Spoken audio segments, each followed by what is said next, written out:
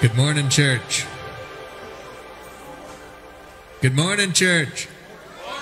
A little bit louder. I've got a mic up here that's got to pick you up. I said, good morning, church. There it is. Y'all hear everything all right? Well, we're going to worship if y'all want to stand and join us. That's just a fun song to sing right there, isn't it? I like that. Well, I was told by several people by email and text that today a lot of people will be on vacation. Will you hold this for just a moment? Okay. Yes.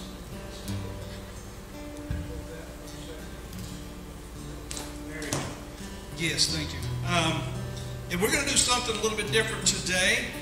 I'm going to let you preach the sermon. Okay? Now, a lot of you normally preach the sermon anyway because I watch you while I'm talking. You're out there talking back and forth. And last week, someone on our Facebook said, what's the name of those two ladies that sit over there? And I said, I don't know who in the world you could possibly be talking about. But maybe they know who they're talking about. And yeah, they do. And this week, though, I got to attend an amazing prayer meeting Friday night.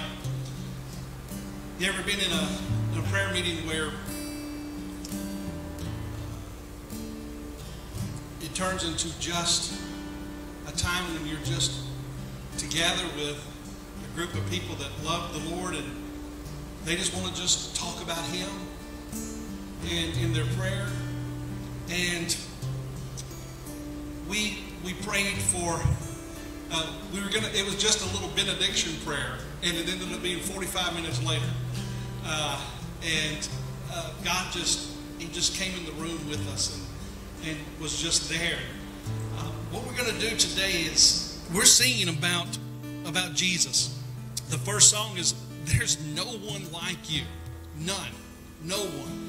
As we continue reading through the book of Mark, we come to Mark chapter 7. I'm going to read in verse 31. Mark chapter 7, verse 31. In case you're wondering, I'm reading from the Christian Standard Bible. I really want you, though, to pull up different versions of the Bible, because you're going to see in verse 37 an incredible thing happens. And if you have a different version, like the NIV, the New American Standard, the King James, any of these other versions, you're going to see something really incredible happen there in verse 37. So follow along with me as we begin reading in verse 31 of Mark 7. Again, leaving the region of Tyre, he, that's Jesus, went by way of Sidon to the Sea of Galilee through the region of the Decapolis. So he's basically, he's left the country of Israel, and now he's coming back to Israel, and he's walking down the eastern side of the Sea of Galilee. Okay, today we would call that side the Jordan.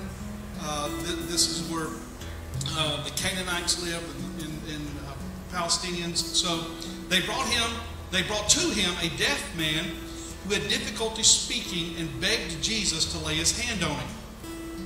So he took him away from the crowd in private. After putting his fingers in the man's ears and spitting, he touched his tongue. Looking up to heaven, he sighed deeply and said to him, "Ephphatha," that is, "be opened." Immediately his ears were opened, his tongue was loosened, and he began to speak clearly. He ordered them to tell no one, but the more he ordered them, the more they proclaimed it. They were extremely astonished. There it is. What does your version say? Mine says they were extremely astonished and said, "He has done everything well." He has done everything well. He even makes the deaf hear and the mute to speak.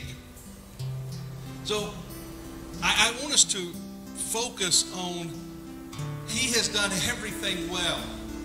And they were extremely astonished. They were amazed beyond belief. They were excited so much that they couldn't explain it. What happens here in this verse is that the writer, Mark, he's trying to describe how these people feel, and he gets to the point where he's like, and they were, what were they? And he looked all through the Greek language, and he realized there was really no word that described how these people felt at this moment in their life. So he made up a word. Literally made up a word. And the word is translated extremely astonished, overjoyed, above and beyond excited. The word is translated so many different ways, and that's why I wanted you to look in your Bible and see how it's translated, because Mark says, I just want you to understand that when they saw Jesus, when they understood what he had done, words couldn't express how they felt. Jesus had healed many people, a lot of people. Beginning in Mark chapter 1, he had healed people. And he'd always done it differently. Look at this. This one he did in private instead of public. This one he spat and then pokes the guy in the ears. And then he speaks Hebrew. And then he asks God to heal him. Well, no two healings are the same. Listen to that. They're not the same. They're different. All the way through Scripture, every time God does something in somebody's life, it's different. It's individual for that person. And so, I want to ask you this. Can you think of a time in your life when it was indescribable? Indescribable what God was doing. Something that happened to you that you at the moment you just couldn't explain it. Something that happened to you that absolutely just blew your mind. That God was actually doing this in your presence. Well, I want to start. Then I'm going to ask others in the congregation if y'all will share. And when I'm trying to decide which one, I had a whole sermon, and during the sermon, I had different things picked out that I was going to share about times that I have seen God do some things that have just been absolutely beyond belief, and I just can't explain it. So I'm trying to just pick one of those today, and so I'm simply just going to go to this past week and share something that God did just this past week in our lives, that I just sit back in amazement and in bewilderment and think that, wow, God is an amazing and a powerful God, and He gets to we get to see Him work in our life in such strange ways sometimes. And right now I'm actually thinking of two other times this past week. But let me just pick one, okay? Just simply to share with you how God is working. There's a pastor friend that we have been supporting financially now for quite some time, Shanova and I. And Lord laid on my heart to send him $300. And he called. I didn't tell him how much we had sent him. I told him, I said, hey, look, we're going to send you some money. And so he called, and he said, Dad, I need to tell you, I'm holding in my hands more money than I've ever had in my entire life. And I don't know what to do with it. You have blessed me beyond measure. Now, this was $300. How many of you would say $300 was a life-changing amount of money? Now, maybe if you're a teenager or a young 20-year-old, but I don't think $300 would change our lives, would it? Be honest. I mean, that's how much we spend eating out a month, typically. He took the $300 and he bought a business. He bought a business. And with that money, he's now going to be able to support about 8 other families and save that money each day, and within a couple of months be able to buy another business. And I have got to see this past week how God has taken just me listening and saying, okay, here's $300, which is half what we make. Here's $300, and I'm going to share it with somebody. And that $300 to them literally changed their life and about 8 other families. And within 2 months, another 8 families. And this thing could absolutely just continue to expand. And I was telling Shanova about it. I was telling Shanova about it. She was in the dark. Because I didn't tell her that we sent the pastor the money. She has handed all the money over to me to take care of 6 years ago.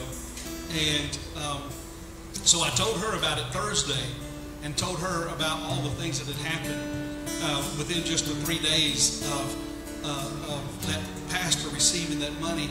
And we just praise God together that we could take that amount and God could use that. Just spoke to our heart. Nobody asked for anything. You understand? This was not him over there asking or anything.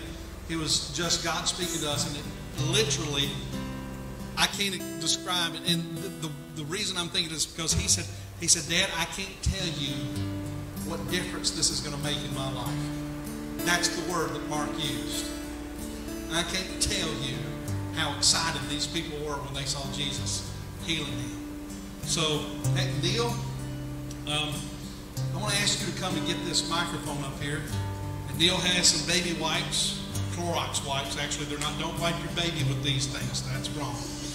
That would be a bad baby. But I've asked Neil if he would give you an opportunity to share about what your Jesus has done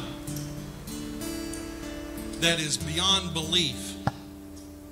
We're going to have a few share now. We're going to sing again, have some more share, sing again, have some more share, and then we're going to close the service in a song.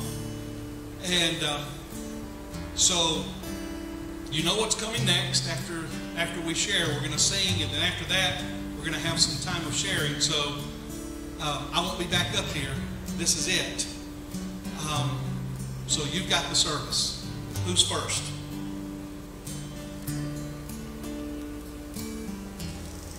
Any volunteers? Just a quick testimony.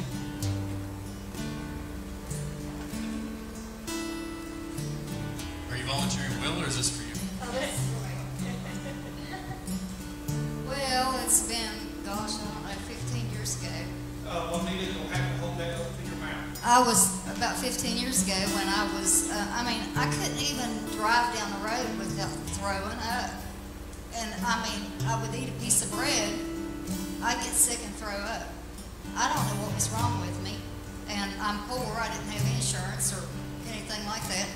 So it went on for a while, and I tried different home remedies. Nothing worked. And I was going to the Christ Community Church up here in Rome, and they don't do the go up front and ask to have your hands laid on you. So I did that. Will's mother first told me the verse in the Bible to use, and I did that. And then I went to the preacher, and he was kind of hesitant, but he said, okay. And so he called the elders of the church up, and they laid hands on me, and others came up in the church. He said, if there's anyone. And I was healed. I was just totally healed. Okay, so me and Will was going down the road after that, feeling really good, I pulled over there at the Bill Max parking lot, and this is really gross, and I threw up like a gallon of something black. I think it was cancer. And I haven't had any problems like that since. Amen. Thank you. Thank you. Amen. Okay, anybody else want to share?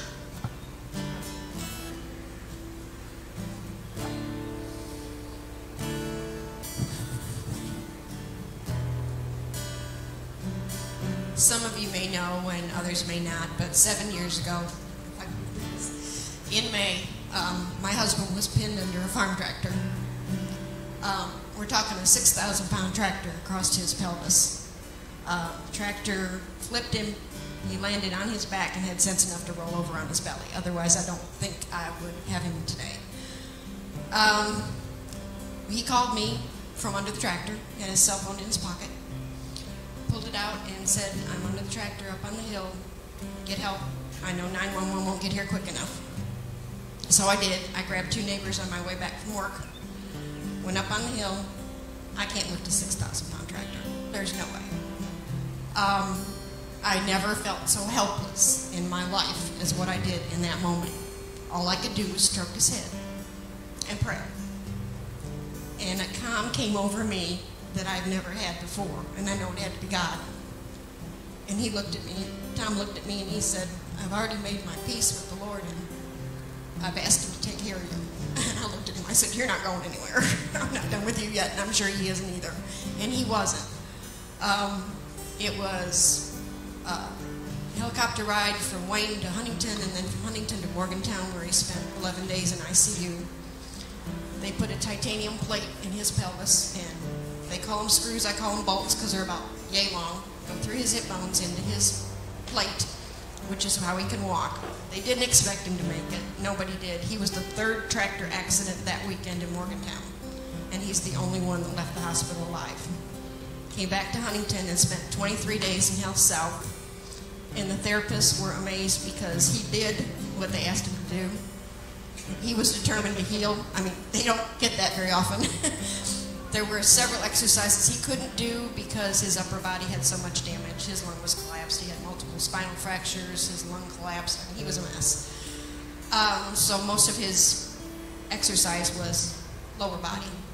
And these ladies would come in probably in their 80s that had had knee surgery or hip surgery, and they would moan and complain about they couldn't do the exercise. Well, Tom became the therapy room cheerleader. And he encouraged them, come on ladies, if I can do it, so can you. Let's get over there and get this done. Well, when he came home, he was scheduled for 4 months of therapy. He graduated in 2 because there was nothing else that could teach him. He has pain every day, and he will have pain every day. But I thank God that he left him here with me. He's my walking, talking, breathing miracle, and I tell people that all the time. So I know God is real, and I know God has blessed me in a way that I can't put into words other than to say thank you.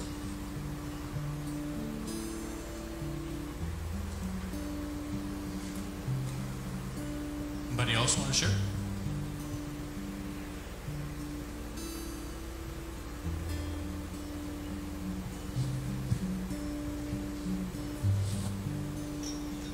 I'll share a time in my life.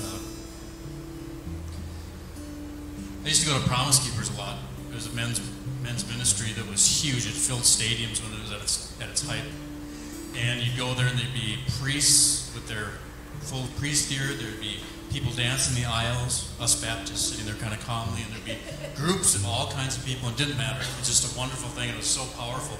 And one year in 1997, they decided to have one conference instead of all these little ones. And so they descended on Washington, D.C. And over 1 million men went there. And at the time I was in graduate school, I was newly married, I couldn't go, I had no money.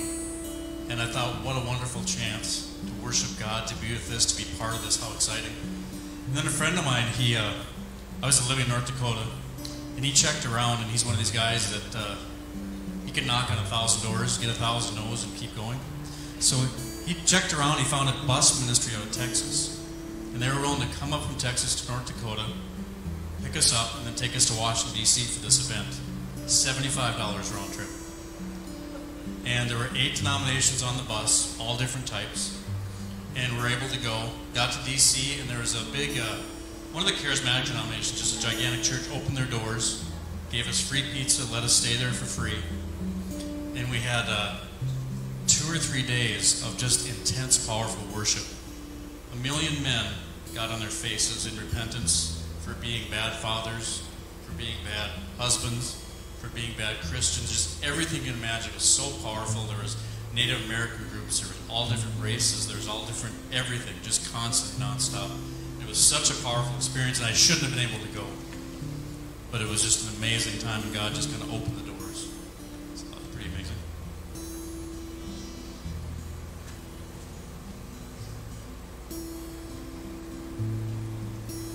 Anybody else? I think I'll take this next one if that's okay. I think I'll be fine.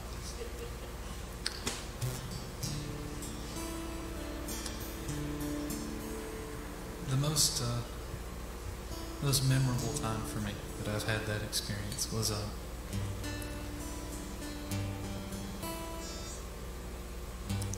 this last trip to Africa. We went to several churches, but the moment that we walked in the church and the worship service started, and kids came from all over the neighborhood and took over and took they threw a party right in the middle of the worship there, and I'm talking like anywhere from age, I'm going to say 2-ish to 12-ish. The reason that means so much to me is because my first trip to Africa, kids weren't allowed in the church. There was a misconception that they had about the types of kids and whether or not they should hear the gospel yet. Mortality rate was so quick, and they were worried that if they told them the gospel and the kids rejected it, then they would go to hell. But if they never knew, then maybe they would never reach that age of accountability. But that first trip, Dad's going to say it was me, it's my story, so I'm going to tell it. I was going to sit there and just be pained the entire time. But Dad saw me sitting at the edge of my seat and kind of just, you want to go, don't you? Yeah, sick 'em.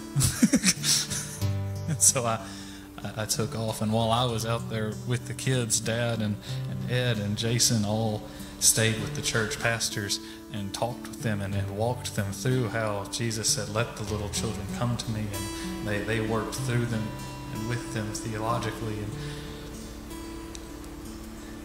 seeing that all just come together for our last trip there was amazing and incredible to know that those kids have hope.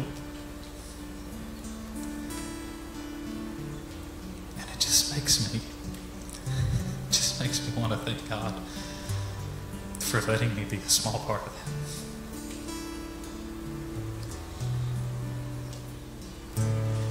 Hey, y'all can have a seat.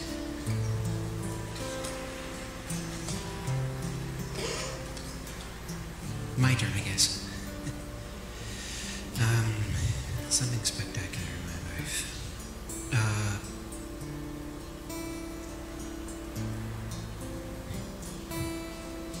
Nothing. There hasn't been anything really miraculous happening, or like something like wow, like that kind of thing in my life. None that I can recall, but if I had to pick out one thing that I saw throughout my life, it would be a faithfulness. It would be a steadfast love. A lot of you will know. A lot of you probably have heard my story, but in case you haven't, it's not been a happy one. at least 4 or 5 major deaths in my family, and 2 of them were my grandparents, which died of dementia. Me and my mom pretty much took care of them and lived with them.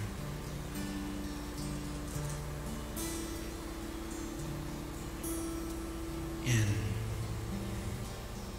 a lot of things have happened since then. That was like 5, 6 years ago, maybe. And a lot of things have happened since then.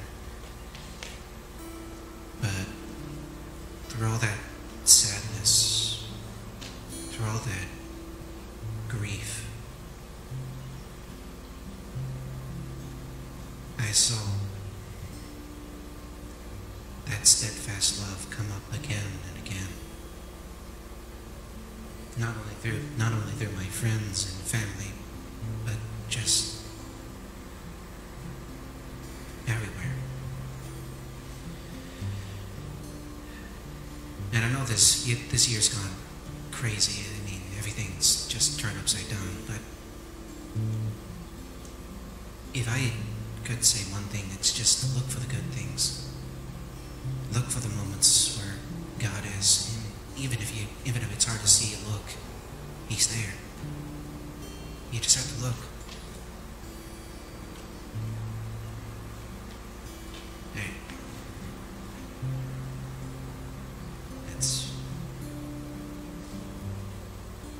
it's amazing. That's the one thing I see: faithfulness.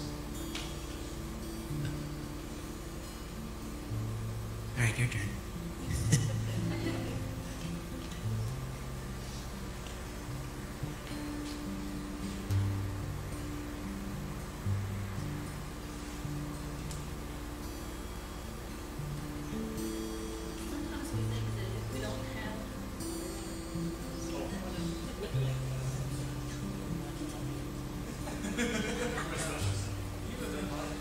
Sometimes we think if we don't have these huge miracles, that there's nothing amazing in our lives.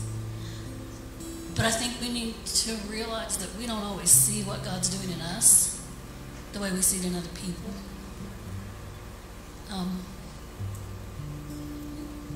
There has been a lot of sadness, but there's also been a lot of laughter.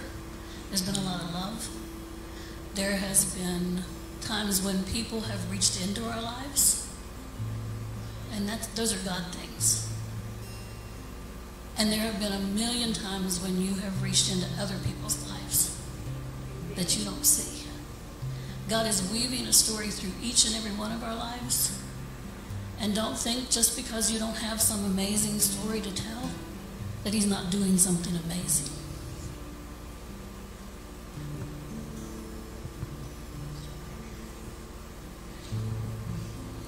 Anybody else want to share it? God's laying something on your heart if you want to share it.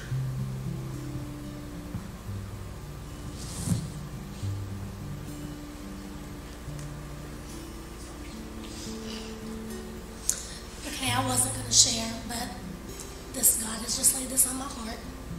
I'm like Caleb. I don't feel like I have something huge to share, but every week I come in here, and no matter what has happened in my life, like Karen says, sometimes we don't see it, but every week I come in this church, and I love all of you dearly, but Caleb hugs me, and it changes my whole entire week. Just a simple hug. I mean, I know you guys love me too, but the bond I share with Caleb, and he doesn't know how important he is to a lot of us. So that's all I have to say.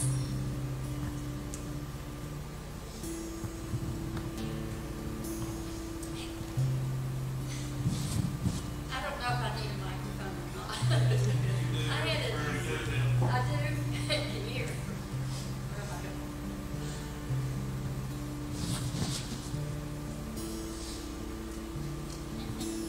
I had an 18-year-old daughter die, and 6 years later, I had a 26-year-old daughter die. And she was having grand mal seizures when she was at the hospital.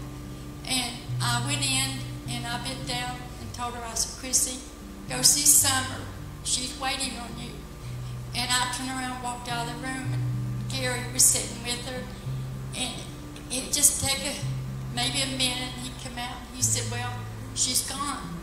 He said, let me tell you what she done. He said, she looked at me with the biggest smile on her face ever was, as if she knew who she was seeing and where she was at. And the only thing that made me feel good, I had 2 daughters was together. That Summer wasn't by herself anymore.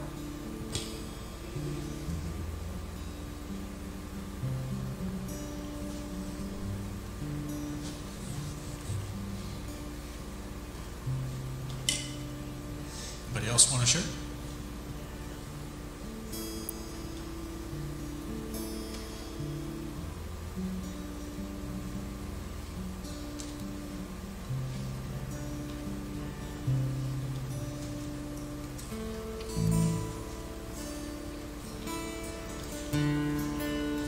If you want to stand back up with us.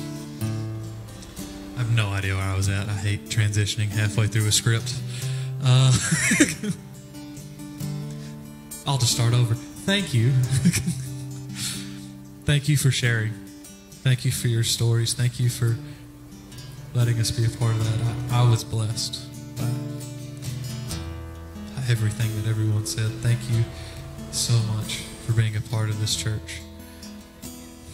Thank you for letting us be a part of your life. Thank you for connecting people to God, to others, and to their purpose. And I hope as you go today, you remember what we're all about. I hope you remember what He's all about. Pray with me, church. Thank you, God, so much that sometimes you amaze us in ways we just can't describe. Thank you for the miracles you do in our life, and thank you for the daily miracles you give us. Thank you for your constant love. Thank you for all that you do. We love you, God, and we praise you. Amen.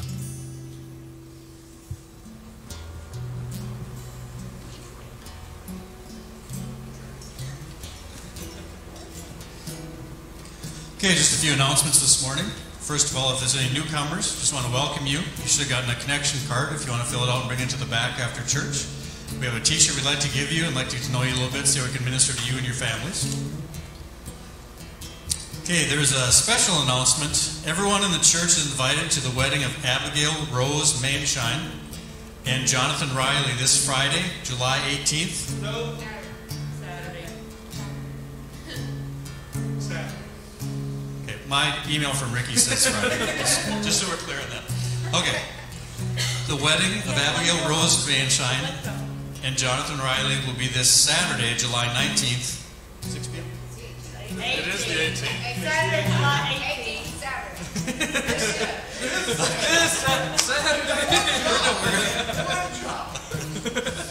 Okay, my job is correcting. Saturday, July 18th at 6 p.m. at the crossing here. Seating will begin at 5:30. There will be a reception following the service at church. This is Sean and Carrie Mainshine's oldest daughter, Abby. She's the one with the little boy named Mason. And right now they're at the campground ministry during the summer. Also, we'll continue the Revelation study Monday at 6 o'clock. We got through about half of chapter 1. We'll see how we can do. But it's very laid back. It's a good opportunity to come. Everyone's welcome. And just a reminder, when we give testimonies, it's not a one-up kind of a thing. God works in so many different ways. Now, I haven't been to Africa. I haven't done some incredible things that you've done, that God's worked in your lives, but He's done things in my life that's different that I can share as well. So everybody has a testimony. Even if you don't think it, you do. You affect people. So God works through all of us. So don't forget that there is something everybody can share. So let's pray as we finish out. Father, this is all about you. This is thinking about you and how great you are, Lord. In your infinite multitude, just unfathomable greatness, you reach out into each of our lives. You care enough to draw us to yourself, to convict us, to draw us, sometimes to punish us, but it's all for our good and for your glory. Lord, we are so humbled by your love. And we admit, Lord, and we know that it's only you and only through you and your greatness that we're here at all. Thank you for that love, Lord. And we just pray that you continue to draw us to yourself, Lord. Give us courage to share our own testimony, because you worked in our lives different than anybody else. And that's a powerful testimony. And that's what you use to reach people. So thank you, Father. We give you all the praise and the honor and the glory. In Jesus' name, amen.